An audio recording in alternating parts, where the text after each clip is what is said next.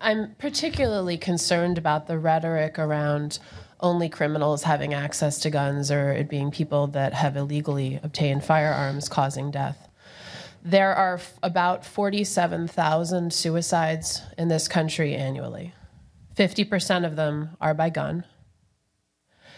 And suicide is responsible for nearly 2/3 of gun deaths nationwide.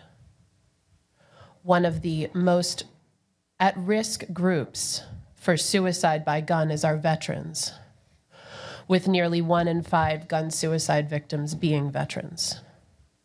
9 out of 10 people who attempt suicide do not reattempt.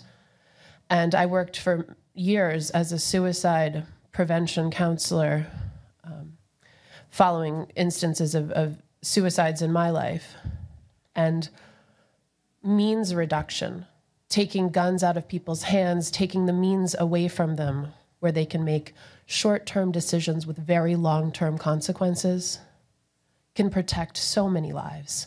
So for the sake of our veterans who work so hard for us and risk so much for us, and then come home and are dealing with issues, there are absolutely people who are in crisis, who need help before they do something drastic. And this ERPO bills in particular are a means to protect them. And by not bringing this legislation forward today, we do a disservice to our people and our veterans in particular.